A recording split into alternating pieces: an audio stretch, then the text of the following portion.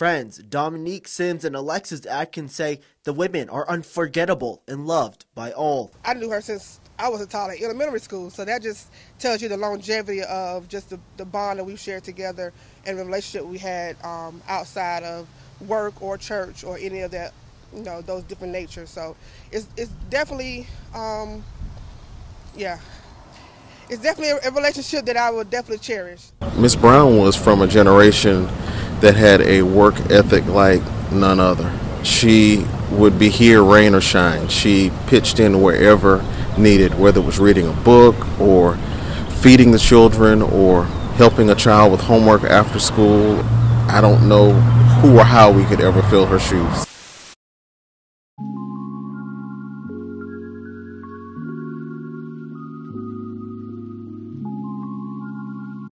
83-year-old Jessie Brown, affectionately known as Miss Brown by friends and family, was a daycare worker at the Fantasy Island Child Care Center in Columbia, South Carolina, for more than 30 years.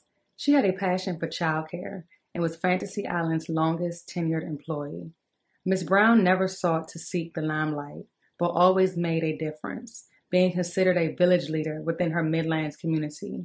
At the Progressive Church of Our Lord Jesus Christ, she was an icon, always giving, no matter the time, place, and no matter who you were. She was humble, thoughtful, loving, caring, and just had a sweet and loving personality, as well as a kind spirit, the type of person you couldn't help but get close to. She was often called a ball of energy, as she could always be seen running around the playground, keeping up with the children. She loved the children, the parents, many of whom she cared for when they were young, and the staff.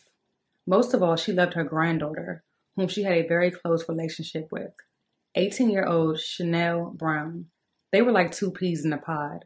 Whenever you saw one, you would always see the other. Sha'Neal was just weeks away from her senior prom and graduating from Eau Claire High School. Such a driven young woman with many goals in life. She was more like a daughter than a granddaughter to Miss Brown.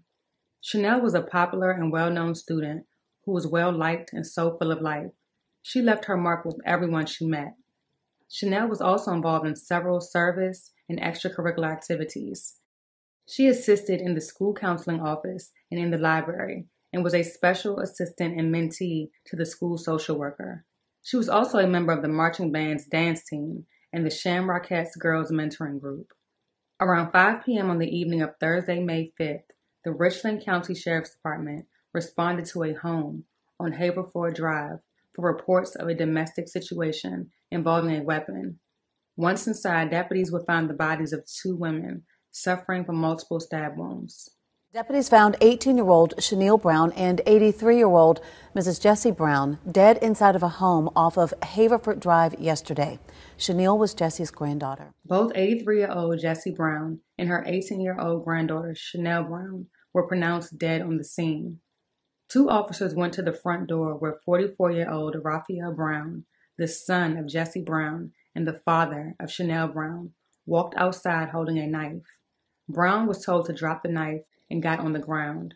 He was taken into custody at the scene and booked into the Alvin S. Glenn Detention Center.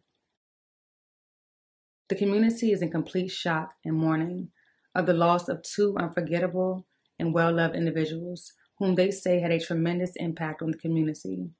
Friends say that the women should be remembered not for how they died, but how they lived.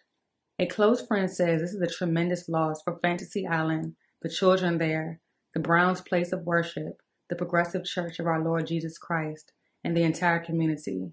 Sha'Neal's principal as well as her school community were completely heartbroken. Sha'Neal will be the 3rd student the school lost this year. Ms. Brown was the type of person that you couldn't help but to get close to. She was always willing to help. It didn't matter who it was, where it was. She was always willing to help. Columbia Fire Chief Aubrey Jenkins says he went to church with 83-year-old Jessie Brown. She was a great mother figure to me.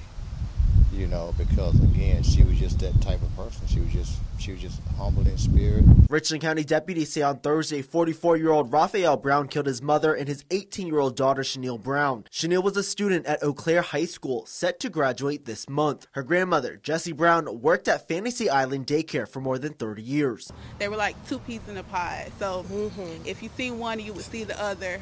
So they definitely were very, very close. And you could tell that, and you could tell that they really cared about one another. I used to tease her and call her at her age of 80 plus the Energizer Bunny, because at 80 plus she never walked with any type of walking stick or other assistance. She would be out on the playground running around with the kids like someone 20 or 30 years younger. Owner of the daycare, Ron Scott, says Ms. Brown touched everyone she met. A GoFundMe was created by the family to cover the unexpected funeral expenses.